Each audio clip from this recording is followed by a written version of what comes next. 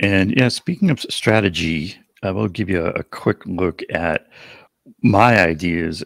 Or, I mean, the other thing too is the things that I put on 11 Demands. You know, it's my site. I put stuff out there, but I do consider it um, a type of collaboration, because I've been in the left space with the Savvy Show and some other things for quite a while now, and I feel like a lot of this is a distillation of what's around in what I call like this real left.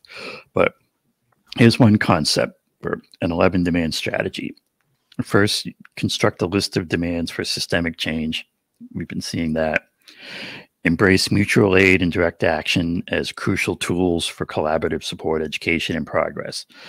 So when these mutual aids and direct actions are happening, they're connected to the greater movement or campaign and connected to the demands. Make it your mission to educate everyone about the money and corruption, MCDS, money, corruption, demand solutions. Ask every potential candidate and representative, do you support these demands? What are you doing to enact them? If they're not on board, call them out as what they are, corrupt.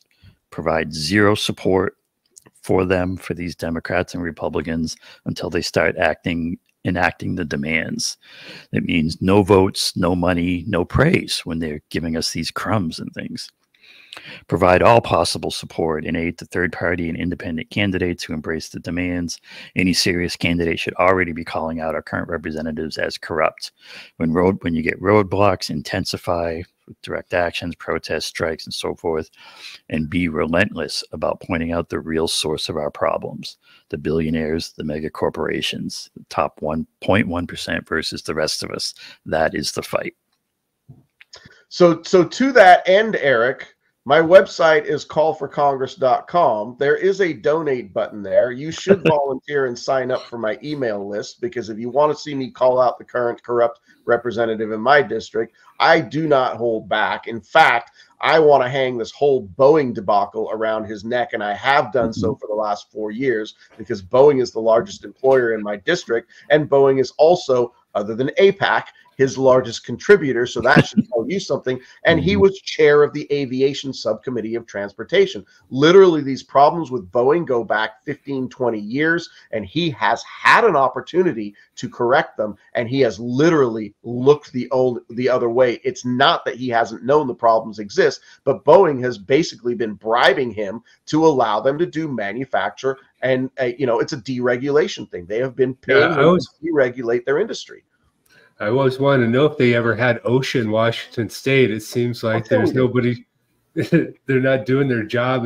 Is it because Boeing has some sort of military grant that they don't have to follow OSHA regulations? I don't think it has to do, it doesn't really have to do with OSHA. It's not, what it is that the FAA as a regulatory body and the aviation subcommittee as a regulatory body are allowing Boeing to get away. It's not really a worker condition thing. Like, workers have been calling it out from the inside because they know how crappy the manufacturer has been lately. Like, there have been whistleblowers within Boeing for the last 15 years, right? And they have been trying, but what happens? They get fired. So nobody's following up on that. And there's this culture. Take a lead nap in the parking lot.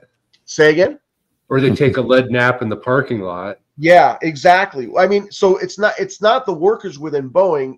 I don't fault the workers. They're trying to keep a job, but people have been trying to blow the whistle on Boeing for 15 years. The National Transportation Safety Board, which is our public watchdog on transportation issues, was calling it out as far back as 2012. So it's Congress's job to hold the hearings and to make a decision. Well, they did hold hearings back in 2013. Larson was in charge of those hearings, and he took no action at all. And what do we have 5 years down the line? We have 2 jets go down and 346 people died. But because they were mostly black and brown people in Asia and Africa, nothing really got done then. And it's amazing to me that 6 years later, people are going, yeah, they should have fixed the problem back when those jets went down. And I'm like, yeah, well, I've been yelling about that for 5 years now. So yeah, Boeing right there. Yeah, Boeing also, I think, gets passed because they're a big military contractor. I mean, that's the thing. A lot of people think about them as in terms of commercial aircraft, but that is a huge military industrial complex. That's what I was getting at, is if they can skirt they get to skirt some of the safety inspection stuff because they have military. They shouldn't have had to on commercial aircraft, though.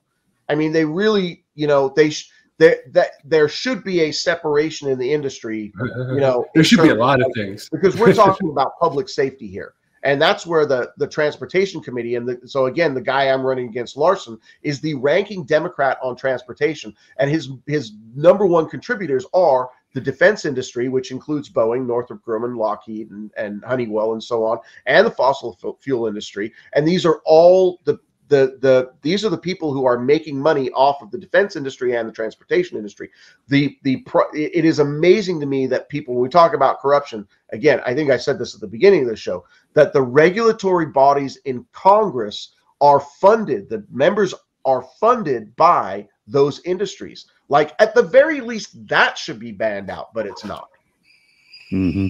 Yeah, I mean, it's gone, you know, incredibly far, and we really can't, you know, we really don't have a government that can regulate these corporations. They're totally captured, and we can't even come close to trusting them.